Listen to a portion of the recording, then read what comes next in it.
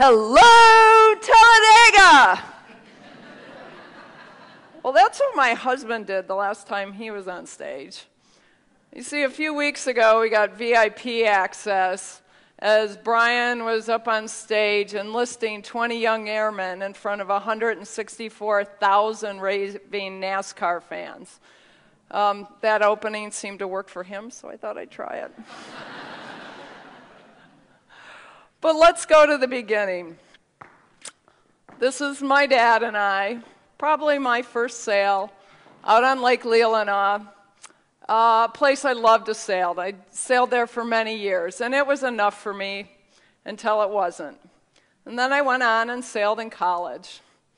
After college, I went up to Chicago, started working, but never got very far away from a boat, started racing big boats. Had the privilege of winning a couple Chicago Mackinac races, and that opened the door for me as I went out east and started my work on the East Coast. It was fun and an adventure. And then one day I got a phone call. The man that had won the America's Cup in 1992 had decided to defend the America's Cup in 1995 with an all-women's team. This was the opportunity of a lifetime. We made history, and we also inspired women all over the world to try and challenge themselves to do things they never thought possible. It was truly a gift and a wonderful time in my life. Post the America's Cup, I went back to the East Coast, ended up publisher of Yachting magazine, and had a blast in Manhattan. Then one day I was standing on my balcony, and a red, white, and blue airplane flew over my head. It ended up, the pilot was handsome, single, commander of the Thunderbirds, so I married him. I was 40, and I was on top of the world. Oh, thank you. Until I wasn't. A mere 6 weeks later, I found myself crumpled, sobbing in the dirt in front of our house at the Air Force Academy, wrecked because my life was over. Everything I knew was gone, everything that had given me value, that cool job, all my friends, my swanky apartment, my globe-trotting, gone. I didn't even have a business card. All I had for my identity was the little plastic card I got in that day, my military ID card, and it categorized me as a dependent spouse. I don't resonate very well with either of those words. I was in crisis. It wasn't like I hadn't been through change before. I'd moved 24 times before I married this guy. I'd worked in over 24 industries, and I'd sailed on over 100 sailing teams. So change wasn't new. I wasn't afraid of risk. So what was it? This time, it put me in fear. I was completely stopped. My identity was gone. I didn't know what to do. I'm in a completely new military culture. I didn't know the difference between a BX and a commissary.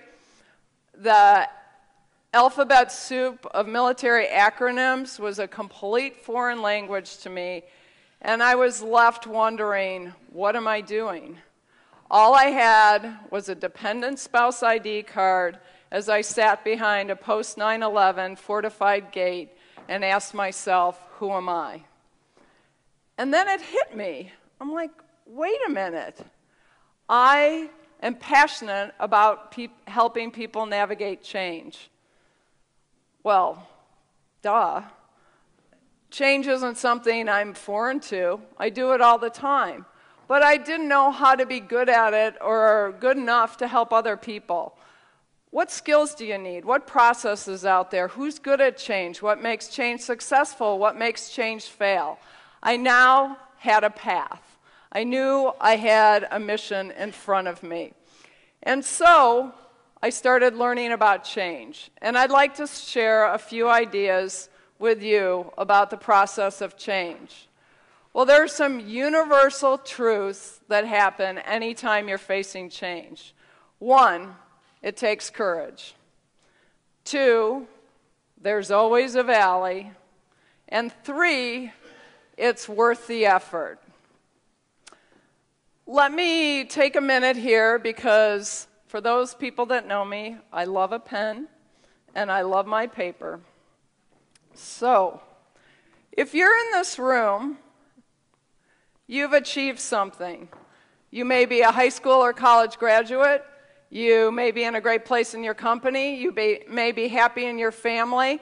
But something you've achieved. We'll call this the top of Mountain A. The thing is, wherever we are in our life, we know there's something next. We're looking at something we want to do, something we want to change, something maybe that's just fuzzy, but we know it's out there. So we'll call that Mountain B. That's out there. The problem here is there is no gondola that goes from the top of Mountain A to the top of Mountain B.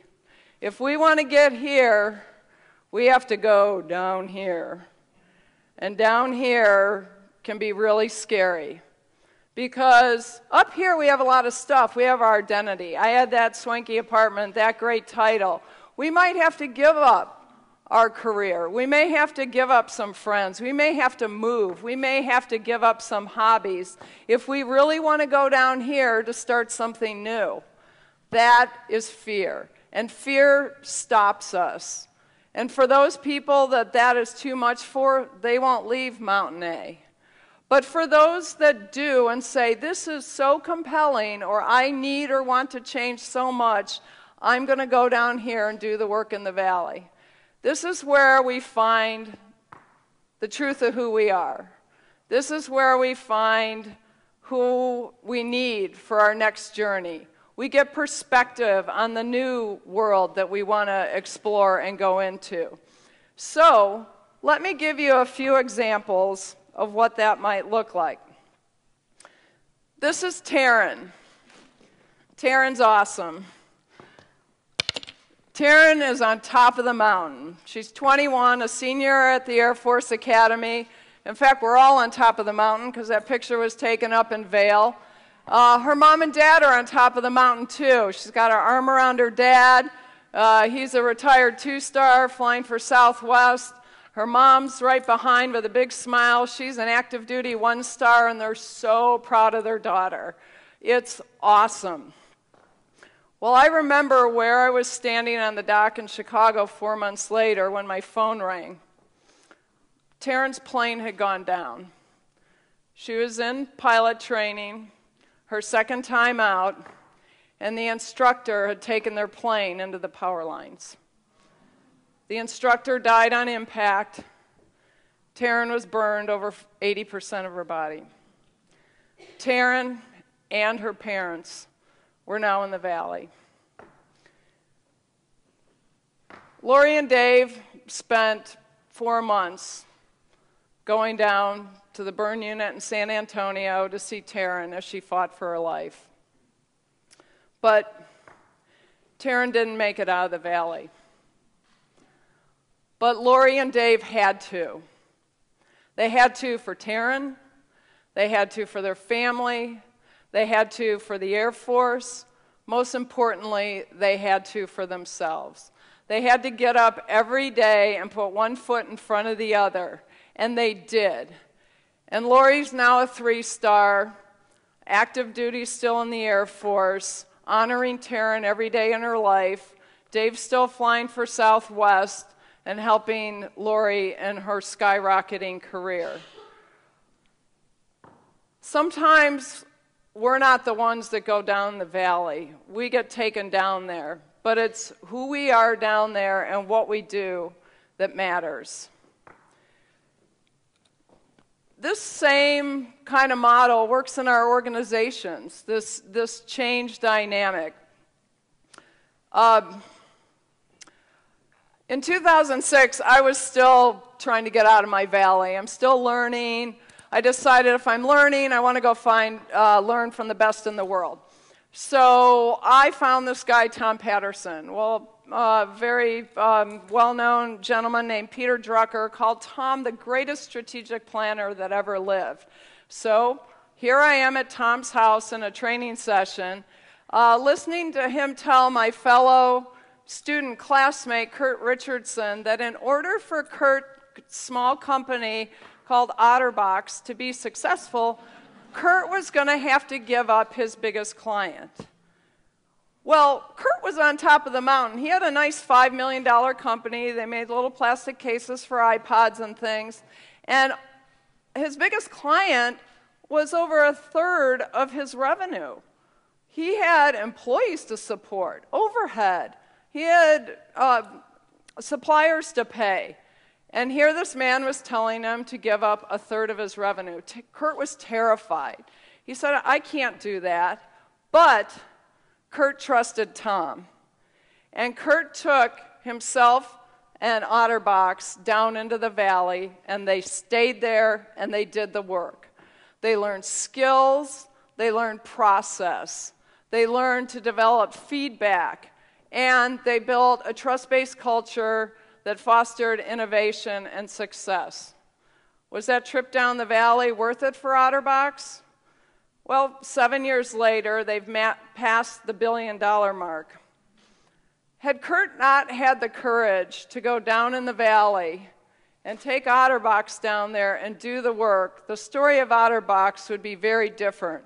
There's a good chance OtterBox wouldn't be here today. And this model of change also applies when we want to make big changes in our life, when we are really clear what Mountain B is. We're choosing that change. I've had the privilege of working in this kind of environment with a lot of elite athletes that are changing their careers, senior military officers going out into the civilian world, and executives who are looking for what's that next big thing I want to do. They're choosing the change. Well, back in 1995, we needed a lot of strength to sail these big sailboats. In fact, most people thought we wouldn't be able to do it, but we did. But in order to get the strength part covered, we had to go out and get really strong people. Well, the America's Cup men's teams would actually go out and recruit NFL players and Olympic rowers. Well, back in 1995, there weren't too many professional women linebackers. So we went the Olympic rowing route, and we brought in 6 of these Olympic rowers, extraordinary bios, gold, silver, and bronze medals. They were amazing. These women taught us that we didn't really know what pain was. They knew how to go to the wall and through it. And I have the highest regard. They took me to places I didn't think I could personally go myself. But they were rowers. So one day I'm in the gym, and our trainer, Dick Dent, walked up to me and said, I need your help. I need you to go out and talk to our rowers. And I said, well, what's up with that? And Dick is not a warm, fuzzy guy. Dick was head trainer for the San Diego Padres for 19 years. This man knows how to take someone broken at the end of the day, fix them up, and get them back on the field the next day. And I needed that. I spent a lot of days with my head in traction, ultrasound, getting massages, ice on every body part, with Dick putting me back together so I could get back on the water the next day. So when he said he was concerned about our rowers, I paid attention. He saw that they were getting near the point of crisis and didn't know why. So I went out and I started asking. We'd become great friends. I said, what's up? They were dying because they were in a place of incompetency. Here they come into our program, the best of the best. They were elite in rowing. They owned the top of Mountain A. And now they're in this athletic, high-performance environment. They don't know whether to turn right or left, starboard and port in our world.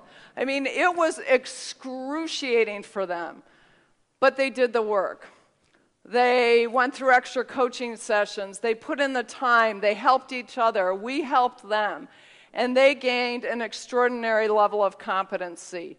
And this is a key thing when we're moving from A to the next thing, They were able to take what they learned in those 10 to 15 years of their high-performance rowing career and apply it down here in the valley to learning how to sail. So in 6 months, not only were they the strength of our team, but they were world-class sailors. I learned a lot from them in this process, and one thing is that in order to do what they did, you have to get really humble. You have to check your ego at the door, because you can't rely on being the best when you don't know anything. And that was a real gift for me, because if we try and go down in this valley and we're too proud to find mentors and guides and ask questions, at the least, we're not going to have a very good experience, and at the most, we're not going to achieve our goal. So I want to leave you with one last dynamic of change. You may not have chosen change and find yourself there. You may choose change for some goal that you can see. But there's one other reason that to leave the top of the mountain, to leave the top of Mountain A, and that is because it's time to leave. And this one is really hard, because we have a lot invested here. We've spent our lifetime building our company, building our church, building our team, building our nonprofit. But the problem is, our organization has now outgrown our skills. We've become the bottleneck, and it's time to leave. If we don't, the organization can't grow.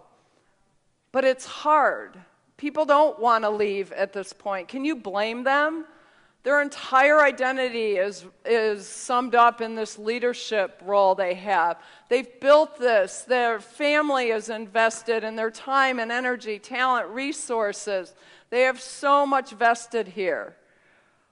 But if they don't, they're going to inhibit the growth of their organization, the people in the organization, and mostly their own personal growth. It is essential that we find a Mountain B so that we can move off Mountain A and create the opportunity for others to grow as well as ourselves. So in closing, I want to say whatever kind of change you're going through, the non-chosen one, the chosen one, it's time to leave, it requires courage. Courage to leave the top of the mountain, courage to go down in the valley, and courage to take the risk to go to Mountain B. So what's next for all of you? Is it something painful or something exciting? I want to promise you that whatever it is, you have what it takes to make the journey. So when it gets scary, leaving the top of Mountain A, and the fear starts coming on when you're down in the valley, pause and know that it's good, because you're about to start your next extraordinary adventure. Thank you.